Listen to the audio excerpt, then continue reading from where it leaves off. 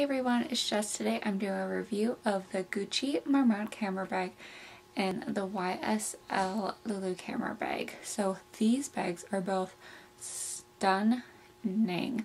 I have the black Gucci Marmont bag and the dark beige YSL bag. So these are both really gorgeous bags. I've had the Gucci one for a few years now and the YSL I've had for a couple weeks. However, I do have the YSL in the bigger medium size, so I do know how the leather wears. So let's start with the pros and cons, but I just want to show you both bags side by side, the width, the zippers, and I'll show you the back of each bag. So the Gucci is still very branded. The YSL is not. So let's first start off with the Gucci. So I've had this bag for a few years and this has been my workhorse bag. It fits all my essentials and the leather on this is super soft and it's really squishy. I have noticed a bit of tarnishing. Sorry for my nails, guys. I'm filming all these videos at once and I cannot find my polish remover. So yeah, there is a bit of tarnishing, but I've used this bag in the rain and snow, which is not recommended, so do keep that in mind. The zipper is pretty easy to open, and then you have this microfiber fleecy material on the inside, super soft, and I do love that it's beige because it's easy to see what's inside your bag. However, it does stain, so keep that in mind. The strap jobs on both of the bags are the same. I'll insert pictures of myself wearing both bags. I am 5'6.5" for reference and about 124 pounds.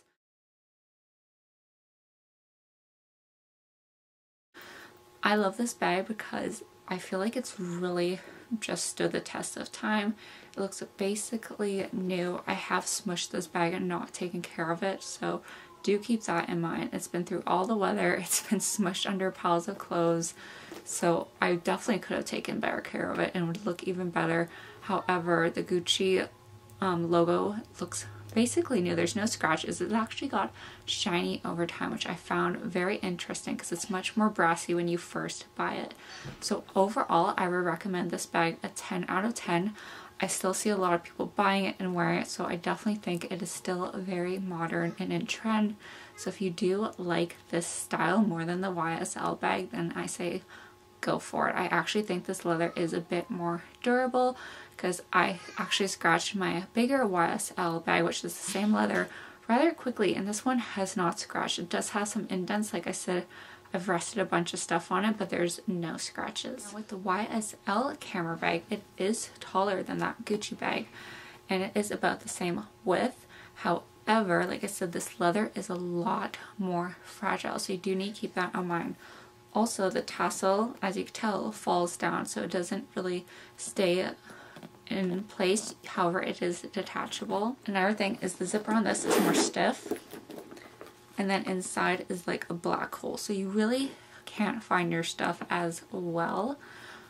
But like I said, this bag does fit a slight bit more, so do keep that in mind. I think this bag will stay more on trend longer. To me, it just looks more classy with the V detailing instead of kind of that spiky chevron detail. And you could even wear it this way to be very low key, so it's a bit more versatile.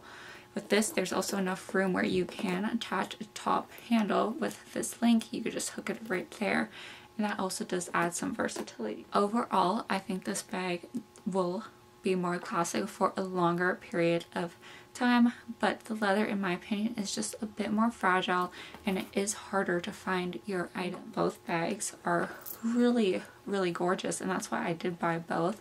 And I think if you do love the camera bag, and for you, if this is an everyday bag, I definitely do recommend doing what I did and get a dark color of one bag and then a light color of the other one. So Gucci also does have a pinkish beige color bag, and YSL does make a black bag with gold hardware. So you can even add a fun color. I know sometimes Gucci comes out with fun colors and so does YSL, and sometimes they both come out with different fabrics, so you can keep that in mind too.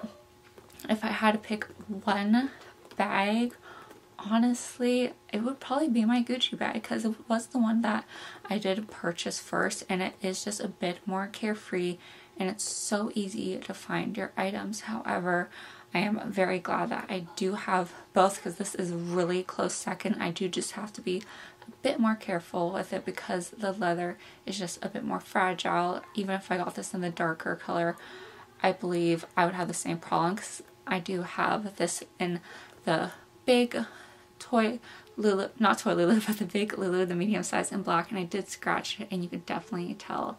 So keep that in mind. Anyways, I hope you guys found this video helpful. If you have any questions on something I didn't talk about, let me know and I'll get back to you as soon as possible and try to answer that question.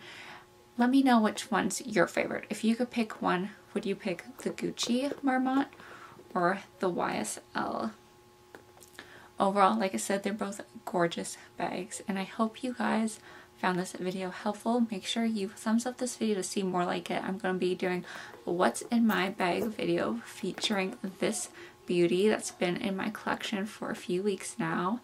And yeah, I think that'll be a really great video for you guys to also see what fits inside of it. And make sure you thumbs up this video so I know you want to see more content like this, and you're subscribed so you don't miss out on those future videos. Anyways, I hope you all are doing great. Bye.